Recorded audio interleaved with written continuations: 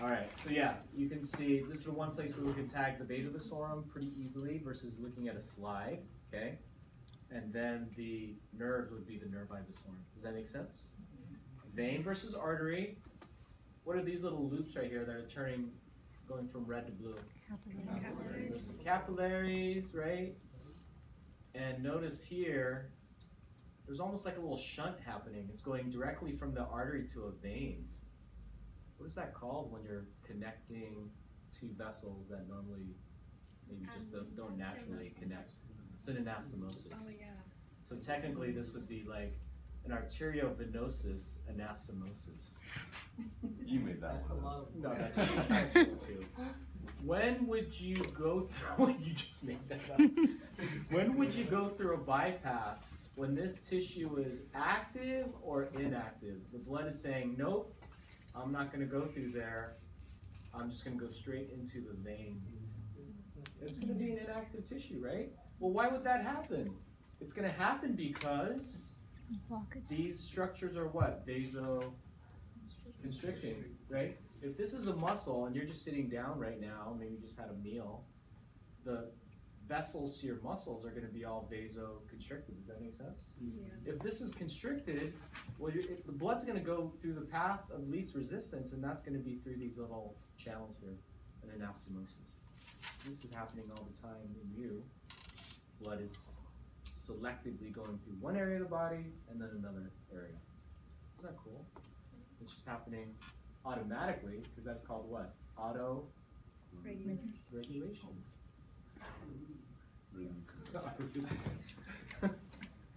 All right, are we good on this? Yeah, so the big things there: capillaries, anastomosis, nervi vasorum, vasovasorum, valve, that's a vein, 3 tunics, that's it, okay? So this is just random thought, but like, so if you eat a bunch of food and then you go for a... You're like, I haven't seen this model ever. Okay, I'm good. Well, it's been back there.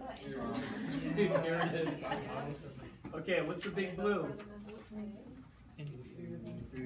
Yeah, it's got to be inferior, because like we're down to the kidneys and stuff, right? Below the heart. Okay, going to the kidney would be the what? Coming back from the kidney? Okay. And what about this big red? Abdominal aorta. The main split towards your legs would be the, and be very, very specific. Okay, so like on the exam, if I said this red guy here on 3, 1, 2, 3, what's that? Right gonadal artery. So you have to have, and you can just put R versus L, and then A versus V. Save you some ATPs there. Okay. So, and so is the gonadal vein, right? Right gonadal vein, yes. And remember the weird thing about the left gonadal vein, it drains into the left renal vein. It is what it is, okay? Okay, so here are the gonadals. Let's work its way up. I mean, there's one going to this gland. What do you think this is? The left what? Adrenal artery? Yeah. Versus the left adrenal vein. Sometimes you can make it up. Okay. Adrenal medulla. That's just the middle portion of the adrenal. Yeah. Okay. Cut stump here. Cut stump, and then see these 3? They don't have a right and a left. What are the non-paired vessels coming off the abdomen? From the top? Superior trunk? Superior mesenteric artery, inferior mesenteric artery, okay? Celiac trunk, remember, has 3 branches: left gastric, splenic, common hepatic, right? When would you use the superior mesenteric artery? Going to like the small intestines, right? Which I kind of like sometimes, if you know what I mean. On which model do you like? Maybe if I have you move stuff along, tracing wise. Maybe. Yes, maybe. All right.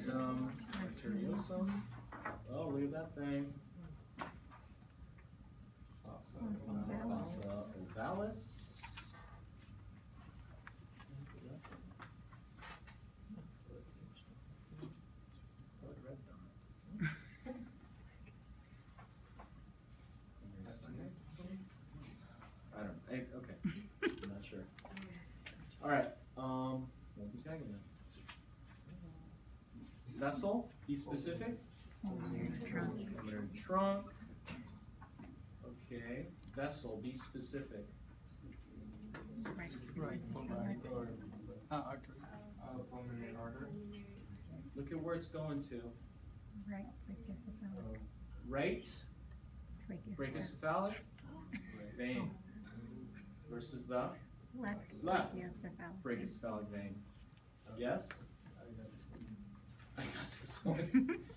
What's this right here? Coming into the superior vena cava on the right side. Right, pulmonary vein. Pulmonary. Artery. Anyone feel good about this one? Yeah. Azygos vein. Oh. That was my guess. What? What? Did you put that there? Did I, like with clay or something? Take it out. No. Superior vena cava. Inferior vena cava. On the back side here, what are the reds coming into the left atrium, guys? Pulmonary veins, right pulmonary veins, left pulmonary veins are no longer here. Okay, okay. And then let's do these branches. You guys have probably been dreaming about these. This one here, phalanx, artery or trunk. Common carotid. Artery. Which one? Left common carotid. Artery. Artery. Okay. Right. Ligament, artery, aortic arch. What's this guy here? This is the front of the heart, so that you guys can grab this later. What's Left that? pulmonary vein.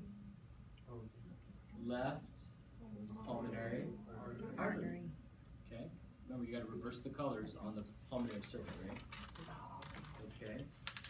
What if I tag just the edge of this guy and said, oh, like, what feature is that? Auricle. Left auricle. I mean, if I'm in, like, the valley, I would say, yeah, maybe the coronary sulcus or the atrioventricular sulcus. What about if it's just that edge? The left Auricle? Just local or The atrium is the chamber. So if I say identify the chamber, you're thinking one of the four chambers, right? But if it's just this little edge structure, that's the auricle. Like your ear flap is an auricle, right? Okay. What are the ridges called in here? Pectinae. What are the ridges called in here? Trabeculae, carneae. Yeah, good luck spelling that. And what would be? No, that's not joking. What is this structure here? Atrioventricular septum. Interventricular septum. septum. What is that structure here? Pulmonary Be specific. semilunar valve. Pulmonary semilunar valve. When that closes, that produces what? The love.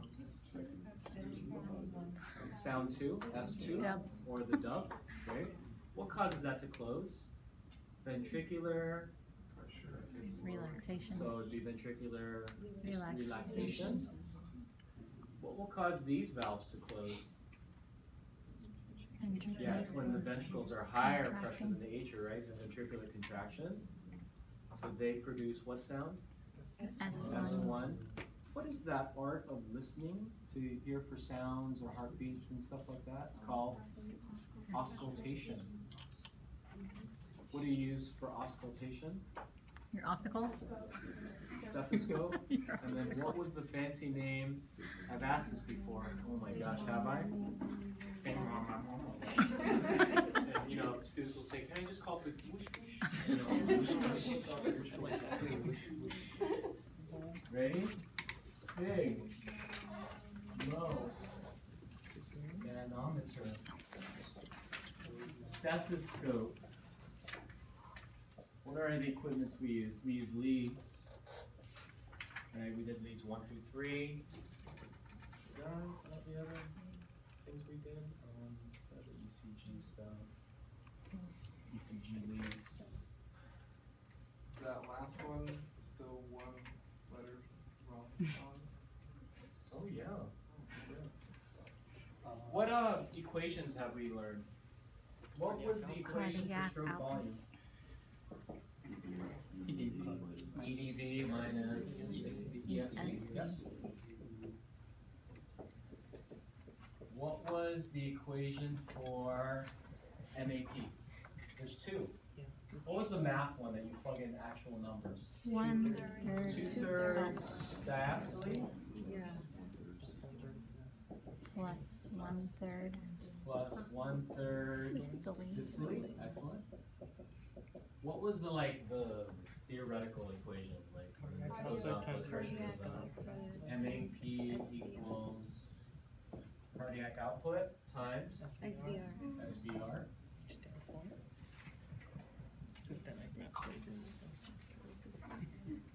There's no number plugging in for that one, yeah?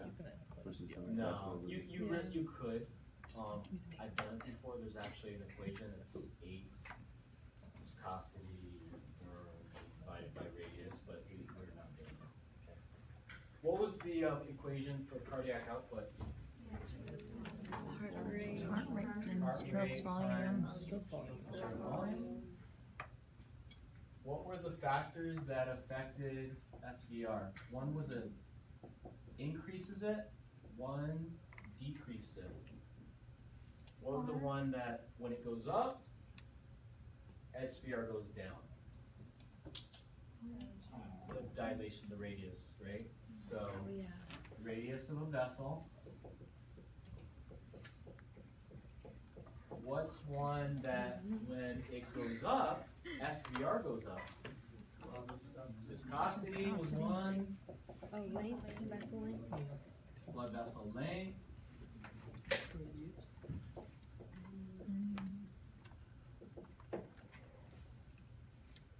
Exactly. We can just kind of keep going. What are the things that affected stroke volume? Oh, Preload. When preload goes up, stroke volume will go up.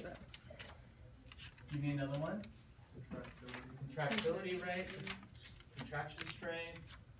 That could be like catecholamines, epi, norepi, calcium availability rate. So that was what? We just call it contractility rate. Yeah. I like these relationships a lot. So understand like when one goes up, the other one goes down. It's just thinking, it's physiology. And what's the other one? But it has a negative effect. It causes stroke volume to actually go Afterload. down when it goes up. Afterload. Yep.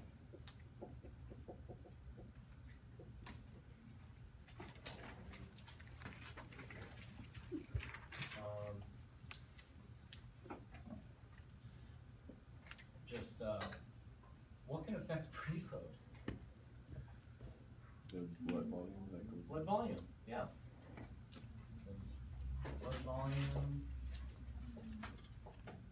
when that goes up, preload would go up.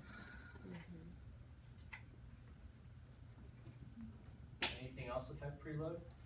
How the heartbeat itself, or how fast it's beating, or the reactivation. Well, with an increase, Blood volume increase contraction. what do you mean? So like if the sinoatrial node fires faster, Faster. you have less time to fill up, so like what was that? All right, what are these down here shaped like a V? Vertebral Vertebral, arteries. right and left vertebrals, and then coming up, Basilar. basilar artery. Remember there's a basilic in the arm, but that's a vein, right? There's a basilic and a cephalic, yeah? And then what are these back here? Posterior. So remember your vertebrae, they're in the back. So these have to be the posterior cerebrals, yes? Those are the posteriors, and then you got your Middle middle cerebral. cerebrals, and you got your Anterior anterior cerebral. cerebrals, right? Right and left. This would be your right and left what? Posterior Posterior communicating artery. communicating. And then up here, Anterior anterior communicating, and then blood flow to the front of your brain is right and left what? Internal carotid artery. Right and left internal carotid arteries. They came off the common carotid, right? The external is going more to like the ear and the side of your face, yes? Yes. I noticed on Artery Man, there's another one coming out. Is that the superficial temporal? Yeah, it's kind of broken off though from where you're at, right? It's where that would be. The superficial temporal is coming off of the external carotid artery. Yeah. So if it kept going, so it'd be like this. Right. Those are the superficial temporal artery and things, yeah. Blue and red. Alright, so there's that. You got that mastered, right? And then we're here. Start at the top. SSS is what? Superior sagittal Superior sinus. sagittal sinus. Almost like a screen within a screen. High dimensions, okay? Alright, and then here? Inferior sagittal sinus. Okay, inferior sagittal sinus. What's pointing at you? It's like lower. Great. Great, right? Great, cerebral sinus. If he said vein, we're going to take it. And then what about this one? Straight. Straight leads to the Great. Okay, and then right and left what? Transverse, and then whoa! Sigmoid. Superior, no. What is it? Sigmoid. Sigmoid sinus. And then draining down. These are bigger ones.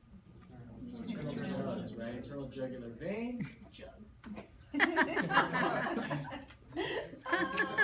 Whoops. No, I don't. Yeah. And then what's this in the back of your occipital sinus, vein, good enough. And the upper bars, superior petrosal or petrous. I think petrous too. Inferior petrosal. And things that look like monkey bars. Cavernous. Cavernous sinus. Is that it? Yep. Not so bad. What are the Is petrosals like? Where would that ever start there? Would it ever start there? Like the dreaming process? Like so would artery? Yeah, I mean if there's some like ear structures, technically like the inner ear, not the superficial ear. Where's the abdominal wire model? Is that in there? We hit it. Oh, it's right there. Okay, Recorded some now, videos. the big red is what? Okay, Abdominal always gotta aorta. start there kinda, right? And then the antenna going just beneath the diaphragm, right and left. Phrenic. Phrenic arteries. Okay, and then there's this guy that has 3 branches coming from it. It's hard angle from where you're at. Celiac. But what are the 3 branches? You tell me and I'll point. Left Left gastric, splenic, common, hepatic, yes? Common to hepatic, why is it called common? Because it's going to split into Hepatic.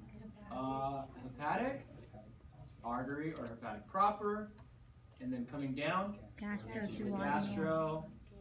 gastroduodenal. So remember the gastrics are like an anastomosis, it's a loop, yes? You know, and I'll be on the extreme left or the extreme right. What's the other one that's a loop? Gastro epiploid. So I'll be on the either extreme left or extreme right, yes? And why is it called gastroduodenal? Because it gives rise to the gastroepiploid, but also the duodenal. Isn't that a beauty? Okay. It's a beauty. And then what's coming off the sides here, right and left? Renals. Going to the right and left. Gonadals. In the book it says testicular. So gonadal is like a generic. If it was a guy, I can't tell. Okay. It'd be testicular. If it was a female, it'd be ovarian. Yes. Okay. So right and left. Gonadal. And then what's this one? Not paired. Superior mesenteric. Remember when you first saw this, we were like freaking out. And now it's like, we got it. Okay. This one is a little harder, I think, because it's not connected. So you have to, you know, make it work. It's over here. Yeah, look. It's like a dream. Dream within a dream. I did like Inception. That is so weird.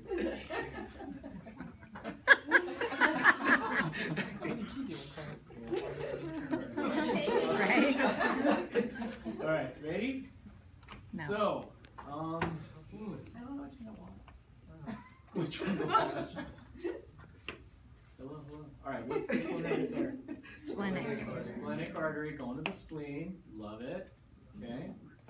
And then this one here, there's the stump. Right. There's the stump. Left gastric is here. Splenic. And then what's coming off right there? Common hepatic. Common hepatic. The common hepatic artery is going to branch, right? Hepatic Artery, and then coming down the gastro. Oh, Good. okay. Let's just turn this Yeah. boy around. It's like a wind vane. Okay. I don't want that in my yard. All right. Here's the celiac trunk. It's weird.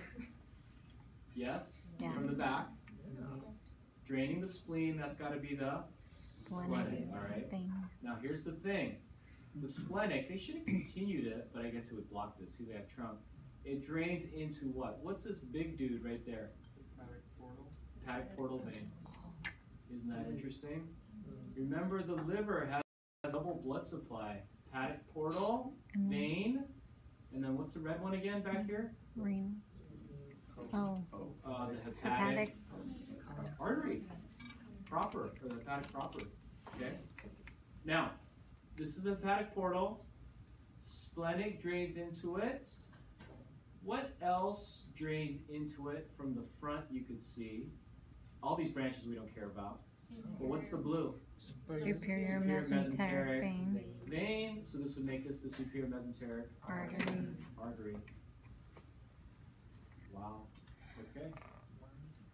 You guys agree this would be like the duodenal here?